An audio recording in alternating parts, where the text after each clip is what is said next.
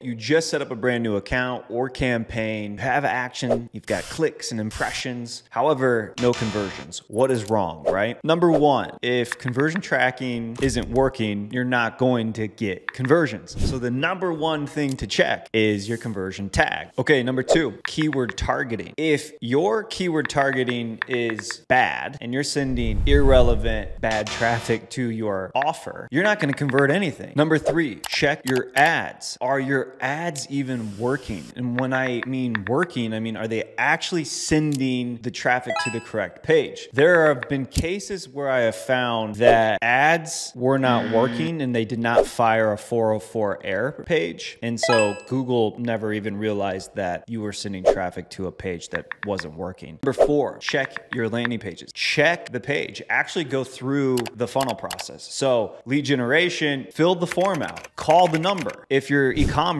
go through and actually make a purchase of the product. We have generated over $50 million in revenue for our clients using Performance Max campaigns. We decided we're going to download our knowledge of Performance Max campaigns into a free, easy, practical course and just give it away to the community. Comment PMAX below and I'll send you the free PMAX course directly to your DMs. Go grab this free course and I'll see you inside.